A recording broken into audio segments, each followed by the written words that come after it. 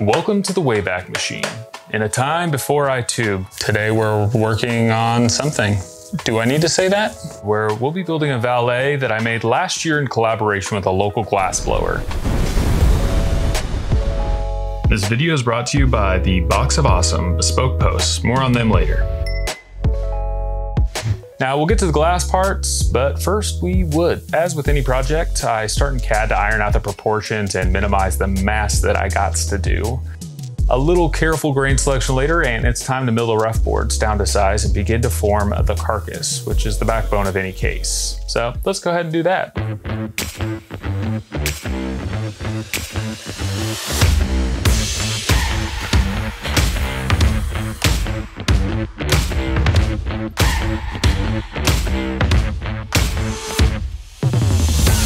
Now the shot may look a little different. I hadn't started growing fungus under my hat and the Oreos hadn't yet found their way to my waistline. But you're probably asking yourself, what the heck's a valet?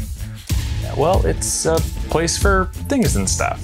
You know, a box for treasure, a treasure box, or coins, or lint, bananas, I don't know, whatever you're into. Why am I sharing it now, a year later? Well, this is part one of a two-part series. Mark, the glassblower, aka Lammy Glass, helped me out with the poles on this piece, and then I make a dope little box for his work in part two.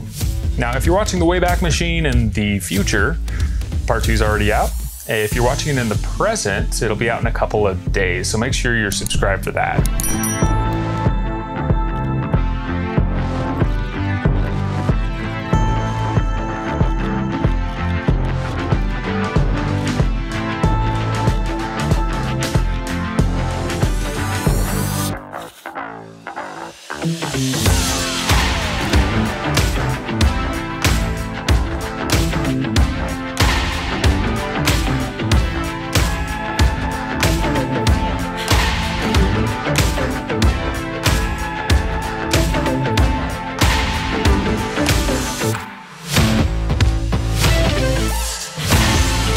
There's just nothing quite as exciting and exhilarating as cutting dovetails when you're watching it on TV, but in real life it's actually pretty tedious, a lot boring, and really stress-inducing, and I will just never understand those people who find it relaxing.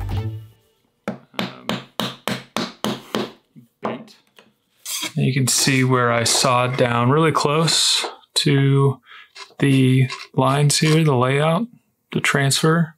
So now what I'll just do is come through and pair those off.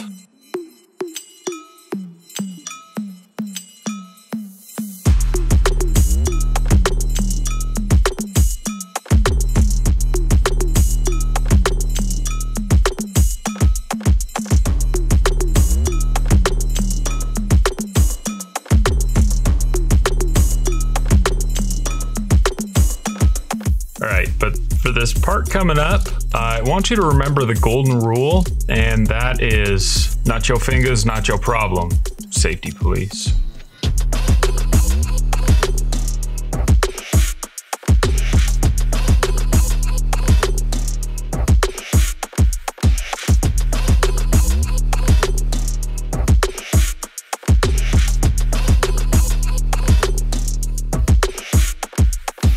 It's been kind of fun looking back on this project instead of the usual where I'm just finishing up the piece as I'm editing and I'm already starting on the next one.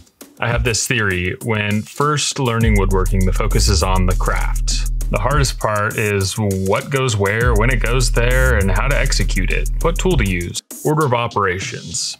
Some never leave this stage, and that's totally fine. I call these people the perfectionists. Craftspeople. People dedicated to frameworks that improve efficiency and make them the best at a thing. This box was very much so in that period for me. And it was only a year ago. Shoot, I've only been woodworking for 3.5 years, and the brad-nailed reclaimed fence picket outdoor furniture for the first year hardly counts.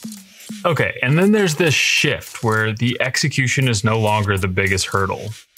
You start to get an idea of what to do, when to do it, and the smart business person probably chooses option A. Find your thing, be the best at it. I get that. And then there's me. Doing the same thing twice? Ugh. Been there, cut that. So what's there to do then? I'll tell you what the hardest thing is, but first, hit that subscribe button and let me know down in the comments below what you think the next step in this progression is. Don't worry, I'll wait. And while you do that, and with all that said, I just gotta say, these are my favorite dovetails I've ever made, and design. Design is my answer. That is the next step, and it is by far the hardest. So today we got all of the internal components to support the drawers together, the liners, the dust shelves, all of the small parts cut and ready to assemble and fit and join for the back panel. And next is drawers and doors, and that is a wrap.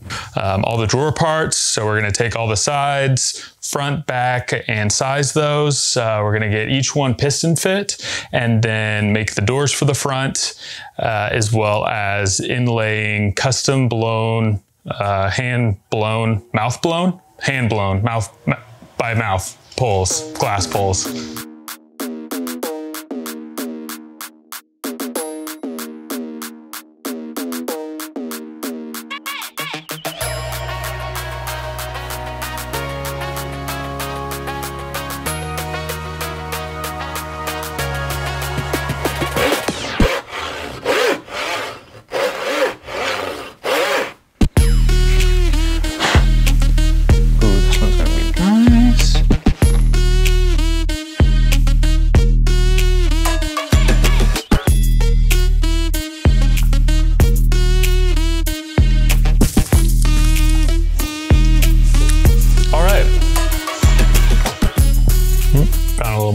Today we got the drawer boxes together, and now we'll be moving on to the doors, where I decided to go with Baruso offset hinges, knife hinges. They are very sexy and a little bit tricky to install.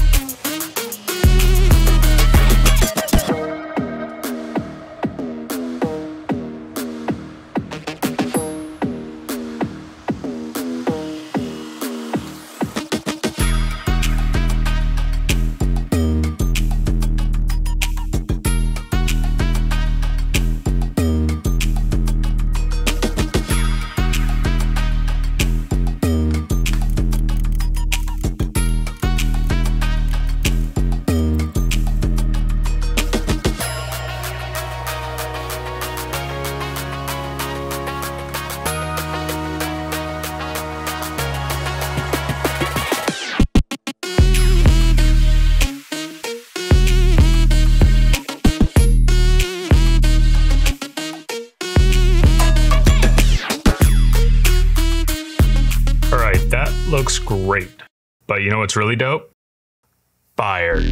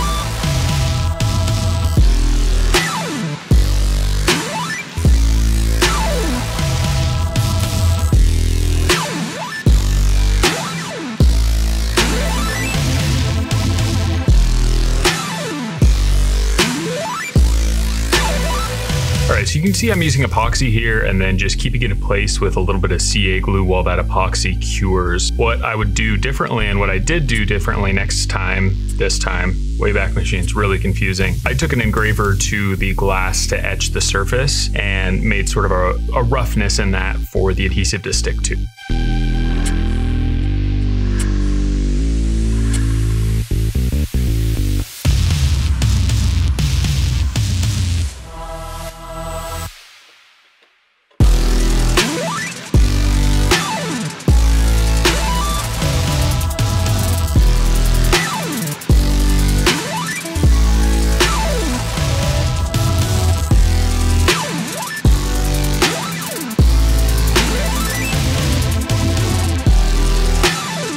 thanks so much for tuning in. I just want to take a quick second to say thank you and make sure you're subscribed. Stay tuned after this B-roll for a word from our sponsor, and after that I'll have a sneak peek to next week's box. And if you like this build and builds like it, you might enjoy the nightstand build. So go ahead and go check that out after you're done here, and we'll catch you next week. Peace.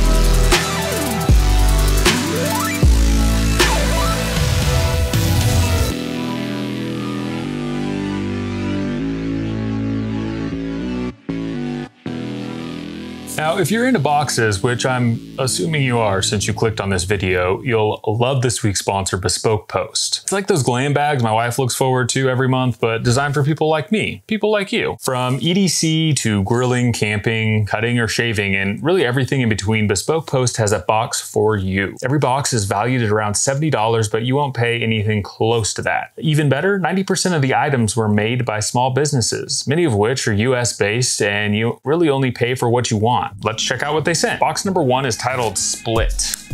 Speaking of EDC, little field hatchet.